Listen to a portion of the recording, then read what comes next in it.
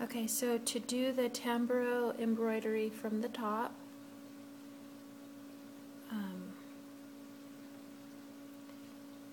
I hope I'm not creating a shadow and that you can see what I'm doing, but here I go. Try to move perspective so you can see me a little bit better. Okay,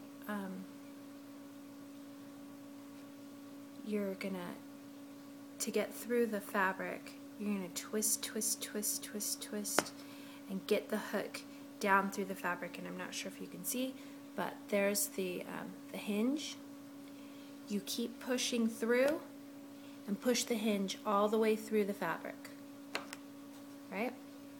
Then underneath, you loop the thread around the hook like I showed you before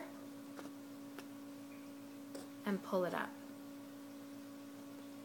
So again, twist, twist, twist, twist, twist.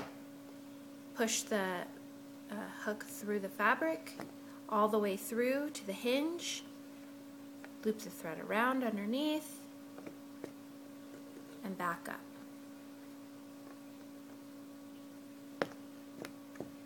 It's very simple and it goes very fast so that you can do a lot of embroidery very quickly.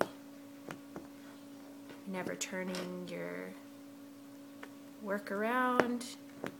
You're working very fluidly and organically all the way to the end of the work. And I'm pretty sure I've run off.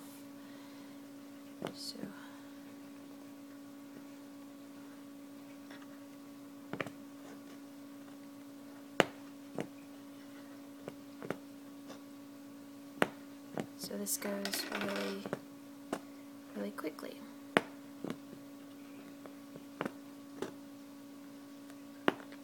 And all the way till you can't see me anymore, I'm sure, or my hand is completely in the way. You go all the way to the end of your line. And then to end it, get to your last stitch. And to end it, pull up. Give yourself a long thread to work with. And get your scissors.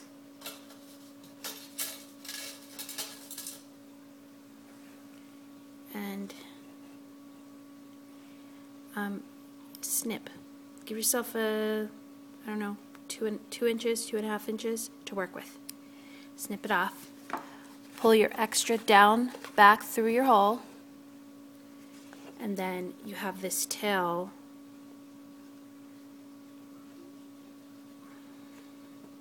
You got this tail, and what you're going to do is get a needle, thread your excess through the eye of a needle, and then run this end back down through the material, and then tie it off into a knot. Okay, right. So you can see what I did. It was very quickly. We just did that section. So this goes, Tambour embroidery goes very, very quickly.